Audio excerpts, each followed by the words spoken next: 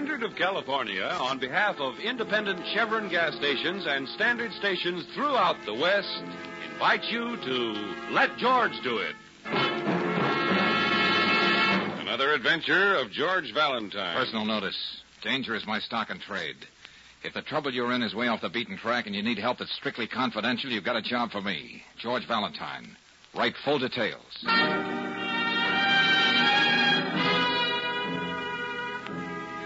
Dear sir, you employed the word confidential in your advertisement. Well, I need confidential help. My enthusiasm for birds has led me into a predicament. I was watching starlings, but I saw something that was never meant to be seen, and it keeps haunting me, if I really saw it. Unless my eyes deceive me... My eyes deceive me. I was the witness, the only witness to an outrageous crime. There's nothing more I can say in a letter. Please contact me at once, and it's signed Elliot Wormsley. Wormsley? That sounds like a name out of Dickens. Elliot Wormsley, M.S., Ph.D., Statistical Services, Baxter Building. Birdwatcher, huh? Mm-hmm. What kind of canaries is this statistician interested in anyway? Oh, stop kidding, George. That's a pretty grim phrase. I was the only witness to an outrageous crime. And he's in a predicament. That's a twist. What was it he could have seen? I don't know, Brooksie, but let's see what we can see. Let's drop in on Dr. Wormsley.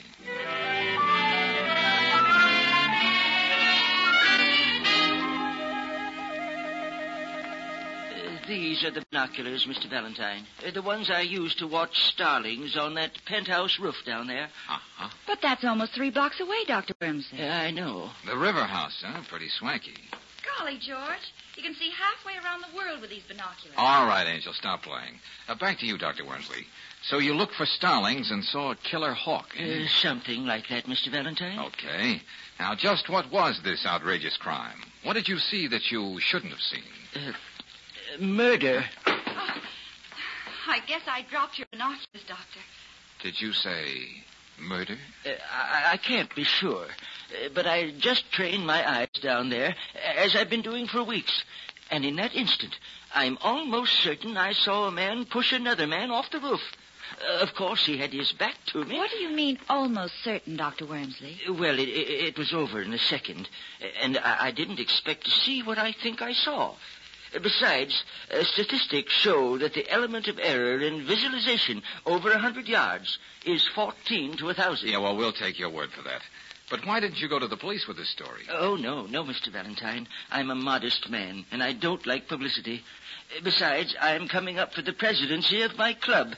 And, so many people think bird watching is, a little peculiar. Yes, I know. You wouldn't make it.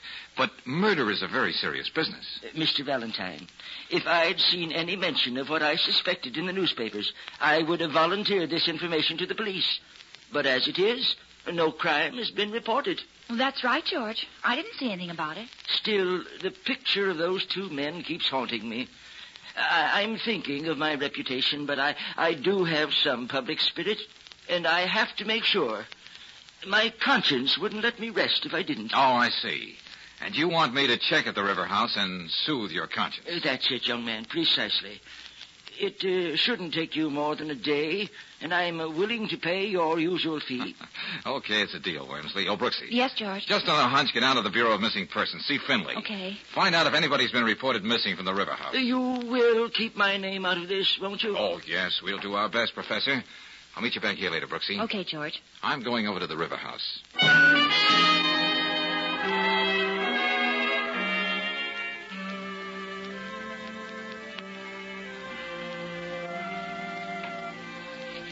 Oh, you're very fortunate, Mr. Valentine. Penthouse B is vacant, and it's only $5,400 a year. Yeah, a point of information, Mr. Stevens.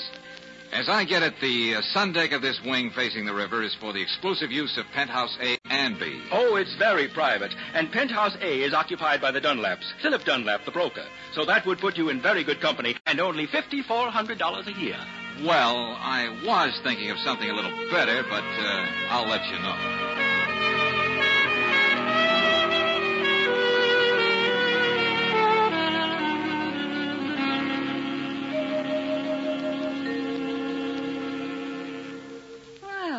Look who went and rang my doorbell. Wouldn't be the full of brush man, would you? Not unless my samples are showing. Oh, come on in anyway. I hope you'll pardon the sunsuit. I wasn't expecting company. No, it's nothing at all. I mean, practically. I was out on the roof sunbathing. I'm Mrs. Dunlap? That's right. Well, I'm the chap. It's been a dull afternoon. Suppose we wait a while before you tell me what you want. Hmm? Well, as a matter of fact... You aren't going to stand there, are you? Here, sit down. The truth is, Mrs. Dunlap, I may be your next-door neighbor in Penthouse B. Oh? Well, that would be the first improvement they've made in River House without raising our rent. I thought it'd be a nice gesture to sort of drop in on my possible neighbors and introduce myself. There is a Mr. Dunlap, isn't there? Yes, but you needn't worry about him. He hasn't been home for 2 days. Oh, just like that, huh? Oh, that's Philip for you. Thank heavens. He must have decided to go up to our cabin in the mountains to brood. Or he may be staying at his club. But as I said, this looked like a dull afternoon. We're not going to let it be one, are we? Oh, fine. That wouldn't be Philip. He has his key. Well, whoever it is, just explain I'm looking at the penthouse next door. Hal. Listen, Paula, we haven't heard from Philip yet, and there are letters and contracts he has to sign downtown. All right, Hal. I'm not my husband's keeper. Oh, just the same, I thought you might be worried. Oh, I didn't know you were having company. Well, this gentleman may be our next-door neighbor, I hope. Mr. The name's Valentine. Really, Paula? At least now you know his name. Oh, Mr. Valentine, this intense young man is my husband's secretary, Hal Sterrett. How do you do? I don't know what you're going to do, Paula, but I'm going to call the police and report Philip missing. Please do that, Hal. I'd feel so much better. Lord, how I hate righteous men, especially when they're young. So petulant. Now, where were we, Mr. Valentine? I was just about to leave. A mood is a very fragile thing, isn't it? Oh, you've been right neighborly, ma'am. Goodbye.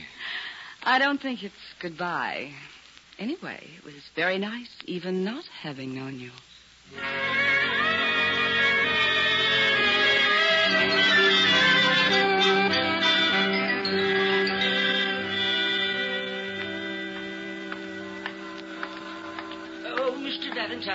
Mr. Valentine. Oh, Dr. Wormsley. I was waiting for you to come out of the River House. But why? I thought you made it a point you were to be the unknown factor in this deal. After you left, I did some calculating. Yeah, good for you, good for you. There must be a way of getting into this empty lot without climbing over that fence. And in my calculations, I discovered that the odds against anything as extraordinary as this happening to an ordinary man like me would be about 14,000 to 1. You don't say. So if you don't mind, Mr. Valentine, I'd sort of like to tag along with you and see if I'm really that 1 in 14,000. Uh-huh. Looks as though there's a gate in this fence. If we can get these fish cans out of the way. George! Hey, Brooksie, you should have brought a friend. We'd have a fourth for bridge. Hello, Miss Brooks. Oh, George, there's been no report of anyone missing in this district. Oh, thanks. I was on my way to your office, Dr. Wormsley, when I saw you heading for the River House. So here I am. Well, kids, let's see what we shall see.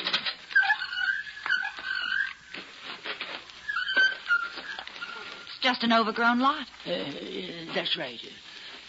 George, you think that if Dr. Wormsley is right, the man would Nothing like checking, Brooksie. Dr. Wormsley, you did say that when you saw a man pushing another one off the roof, his back was towards you? If I saw what I thought I saw. That's right. Uh-huh. That would mean he was facing away from you, toward the river. Yes. Well, there's the river behind that high-board fence. And on this side of the building, there are only the windows and the elevator shafts and the stairway. So no one would have seen him fall. Mr. Valentine, over here, look. Huh? That's a man. I mean, it was. Huh? Past tense is putting it mildly. Oh, George. Then it wasn't my imagination after all. No, Dr. Wormsley, it wasn't. And just to quote a few more odds, it's at least 1,000,000 to 1 this is the body of Philip Dunlap.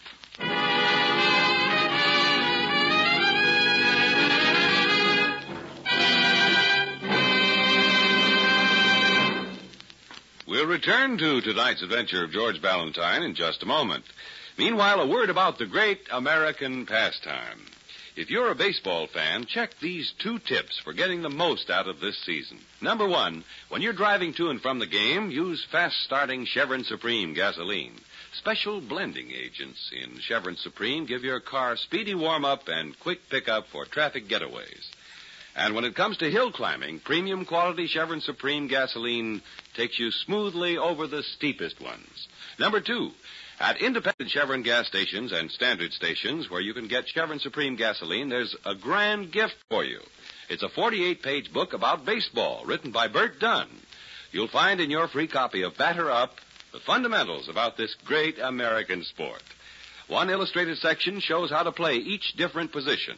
Ask for a free copy of Batter Up tomorrow.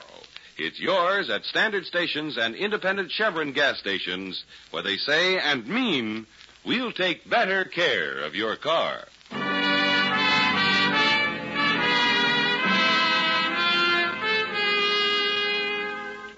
And now, back to tonight's adventure of George Valentine.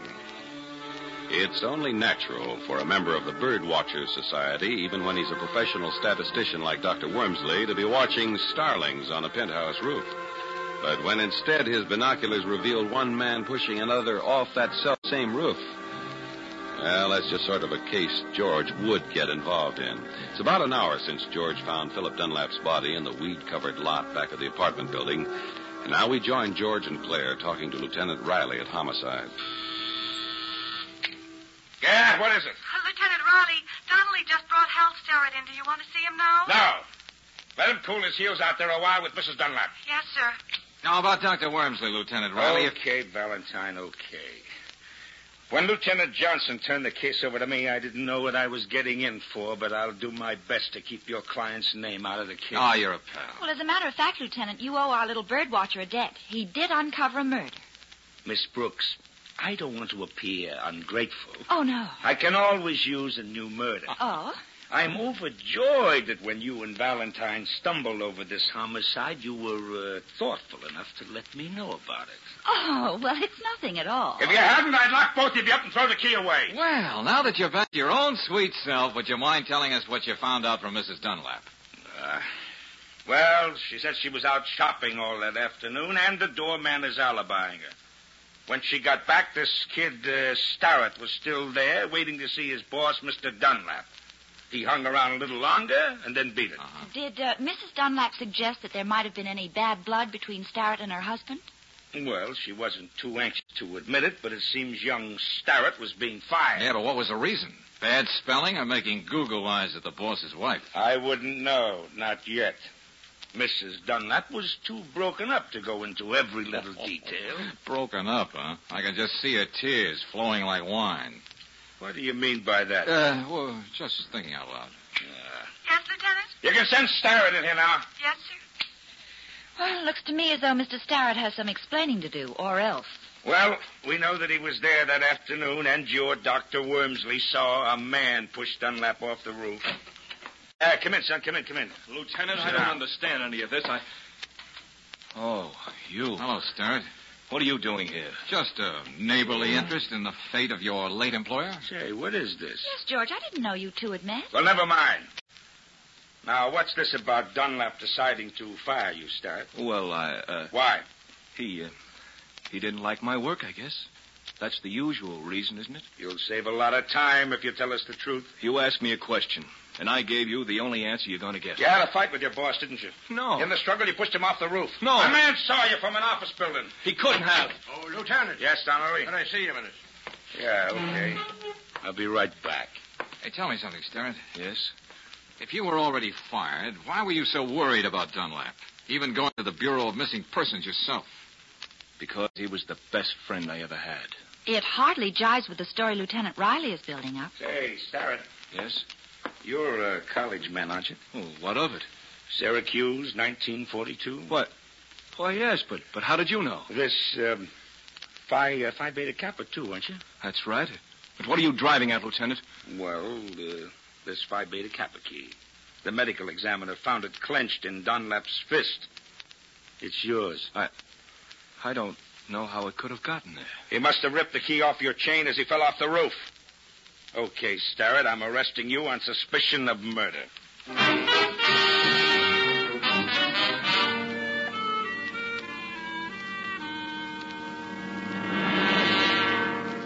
It's nice of you to visit me in jail, Valentine. But what's the use of going over the same story again? Paula would go right... Let's say it intrigues me, Stewart. Paula would go right on denying I ever gave her that key. I can't prove it. Why should you believe me any more than anyone else? Because I happen to know a little more about the lady in question. Now, look, friend, let's stop being delicate. Paula decided she liked your type and made you the odd man in the triangle. That's why Dunlap was giving you the gate. Oh, I tried to break off with her, but she always managed to be around, taunting me. She had me spinning on my head. Yeah, I know what you mean. Say, did you have a fight with Dunlap when he fired you? No, I wish there had been. That would have been easier than the way it was. Go on. He was hurt, and I was sick and ashamed of myself. He knew there were others, and that made the whole thing even cheaper. Now, surely just firing you, Sterrett, wasn't the answer for Dunlap. Oh, he knew that.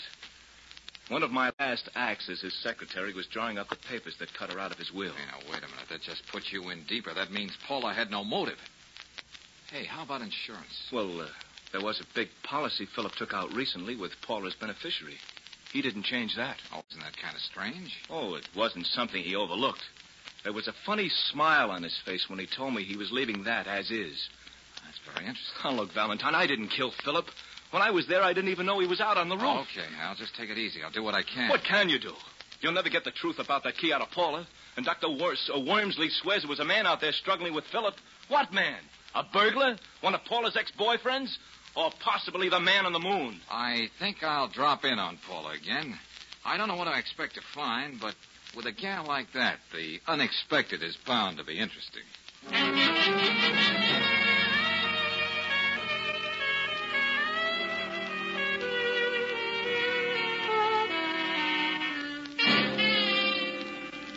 Well, if it isn't my next-door neighbor. What now? Cup of sugar? Couple of eggs? Well, maybe I did make a little fib, but you didn't believe me anyway, did you, Mrs. Dunlap? Paula. Okay, Paula. Too bad about young Sterrett, isn't it? What a thing to say to a grief-stricken widow. Can I get you anything? We may as well make ourselves comfortable. You've got a head start in those lounging pajamas. They're really something. I was wondering when you were going to notice them. Hey, you know, I never appreciated before what lounging pajamas can do for a woman. Didn't you? No. I might say if she were out on a roof and someone happened to see her from Dr. Wormsley's window, he might mistake her for a man. If he'd never seen a woman before. His office is more than 2 blocks away. But to get back to our hypothetical woman. Yeah. How much do you guess she'd have coming to her if her husband were murdered and there was a nice fat insurance policy, the only thing he didn't cut her out of? We've gotten a long way from lounging pajamas. Oh, I don't know. And I can't help wondering what the lady in question would do if she had a perfect patsy and a difficult young man who was suffering pangs of conscience. She might even do something brash if she happened to remember the Phi Beta Kappa key he gave her in a tender moment. Tell me, have you confided these flights of fancy to anyone else? Oh, no, my sweet. I wanted you to be the first to know. And you, my sweet, will ruin your eyes reading all those pulp magazines. There's another angle to this lady of the rooftops. Oh, what's that? With all the insurance money she's sure to get, and with an admiring eye for a certain broad-shouldered character who seems to know what it's all about, she might make life very pleasant for him. Very. You couldn't say he knew what it was all about if he fell for a pitch like that now, could you? Oh. I'd better get my cigarette before we go on with this little game. Or you can quit playing any time you want to. My dear old father used to play a lot of poker. He used to say the game was never over till the last bluff was called. Uh-huh. Didn't your old man tell you that even one of those effeminate-looking automatics make a loud noise and leave holes when they go off? I have a permit for this gun. Uh-oh. Come on now, Paula.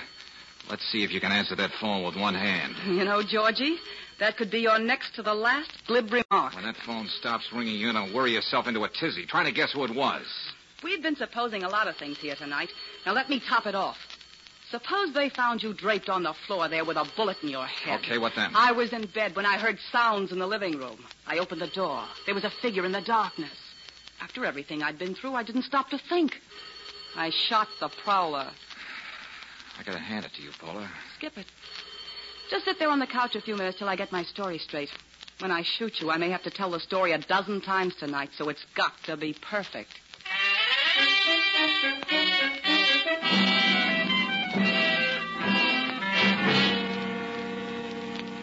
Okay, you stalled too long. You missed your chance, beautiful. It'd be a mistake to shoot me now. What are you talking about? Behind you. There's somebody out there on the penthouse roof. You know I'm smarter than that. Who's it? I'll take the toy now. Oh, you Drop let it. go of that, you. Oh, George, there you are. I tried to call, and then I remembered about the empty penthouse next door and the adjoining sun deck, and... Oh, for Pete's sake, somebody say something. Oh, just a little parlor game, Brooksie. Yes. I was just showing Mr. Valentine how I almost mistook him for an intruder. Oh? Lieutenant Raleigh will probably find it very amusing when we tell him about it. Oh, that ain't the way I seen it. For the time being, Angel, we have to see things Paula's way. But more important right now is to see if we can get a man out of bed.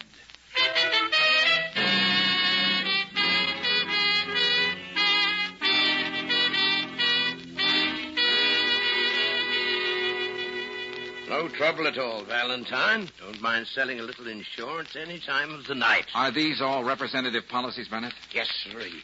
Anything you want, we've got it. Life, accident, comprehensive liability, tornado insurance, plate glass. Any insurance against fatality during parlor games? What's that, Miss Brooks? Just a private joke. This life insurance policy. Oh, any amount you want. Just a simple physical Well, these examination. clauses at the beginning, they're pretty standard in all life insurance policies, aren't they? Yes, indeed. Each one of them meant to protect policyholder and the company. What's up, George? Well, thanks a lot, Bennett. You've been a great help. Yeah, but look, old man. Sorry, shopping around, but I'll keep you in mind. Let's go, Brooksie. Now, Brooksie, first thing in the morning, I want you to check with all the druggists in this section of town around River House, Dr. Wormsley's office, 20 or 30 blocks in each direction. Oh, my aching I'm going to be feet. with Lieutenant Riley. I hate to think of his blood pressure when I mention one little word.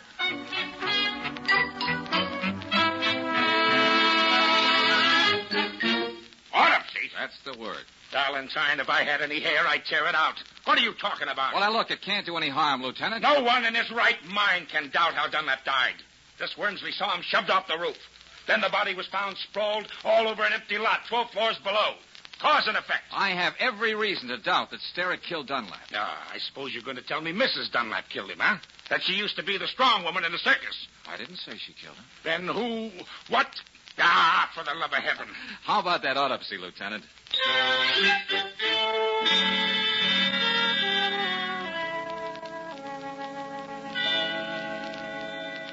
All right, Doctor. Will you tell Valentine here that he's just been wasting our time? I wouldn't say that, Lieutenant. Huh? What'd you find? Enough poison in Dunlap to stop an army dead in its tracks. All right. All right, I can't argue with the laboratory. But I don't get it, Valentine. How many times do you kill a man, poison, throw him off the roof? It's a wonder we didn't find a knife in his back, too. Doctor, just how does this particular poison work? Instantly. Every muscle in the body becomes rigid all at once and stays that way. Then it's possible that after a couple of days, the effects of the poison could be mistaken for rigor mortis. Not only possible, Mr. Valentine. It seems just what happened. Hey, wait a minute. If Dunlap's fist was clenched like that the moment the poison took effect, how did that Phi Beta Kappa key get in his hand? That's the point, Lieutenant. It was forced into it. And certainly Hal Sterrett didn't do it. That does it. I'm going to have Paula Dunlap picked up, and she'd better have all the answers.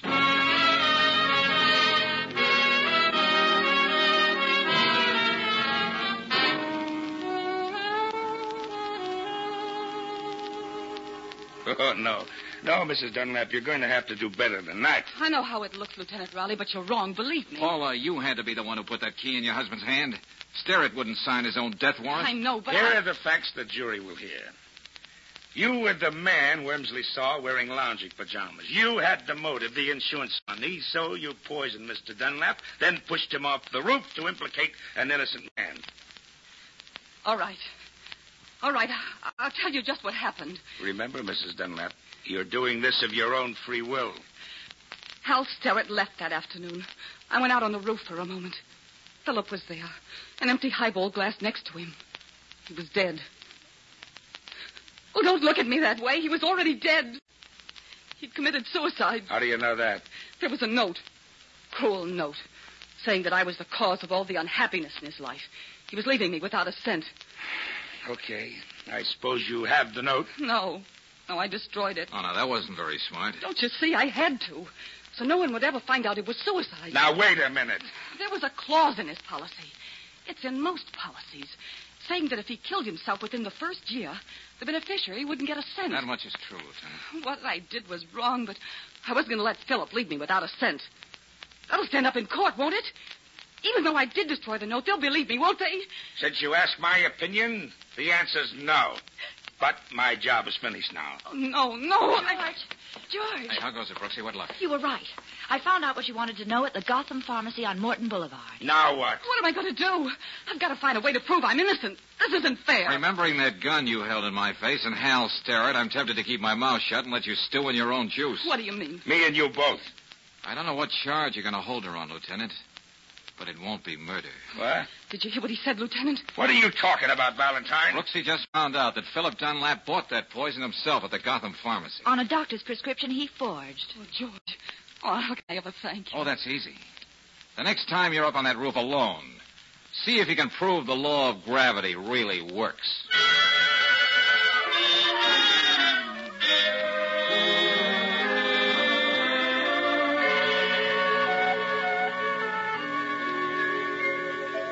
George, don't you think that was sort of a morbid joke for Dunlap to play on his wife? Well, Angel, Paula played a few pretty grim jokes herself. Yes, but to leave her name in that insurance policy, knowing that she wouldn't get a penny. Crime, punishment, so forth. Hello. Anybody here? Oh, Dr. Burns. I just thought I'd drop in and take care of that little bill I owe you. Oh, thanks. How do the birds look these days, Doctor? What? Oh, yes. That reminds me. I must thank you, Valentine, for keeping my name out of the Dunlap case. After all, I was the key witness, and I... Oh, dear. Well, that's all washed up now. Thank goodness. Oh, yes. Mrs. Dunlap isn't living there anymore, you know. No? It seems 3 young ladies are sharing that apartment now. And yesterday... Why, Dr. Wormsley. Oh. What kind of birds are you watching now? Oh, well, they were very wild canaries. Oh, goodness. What am I saying?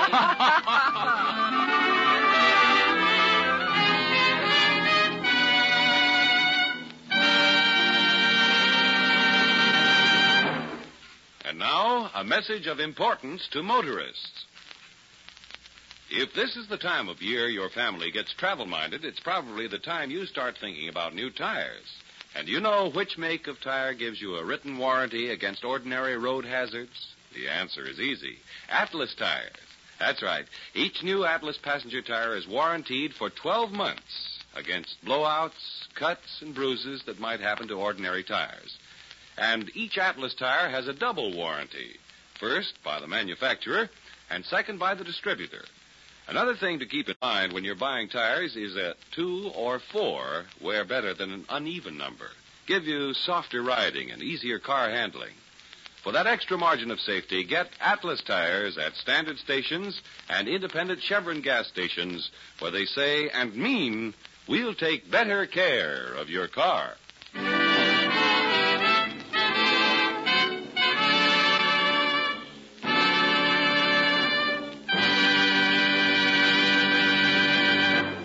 Next week, when you tune our way for another adventure of George Valentine, you'll hear... Well, Brooksy, looks like playing Big Brother a la Spencer Tracy didn't work out.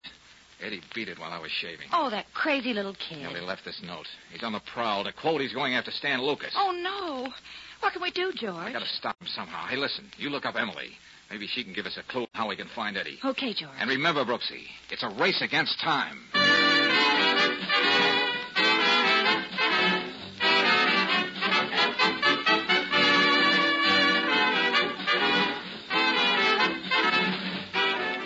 Tonight's adventure of George Valentine has been brought to you by Standard of California on behalf of independent Chevron gas stations and standard stations throughout the West.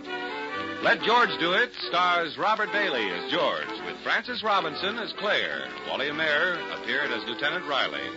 Tonight's story was written by David Victor and Herbert Little, Jr., and directed by Don Clark.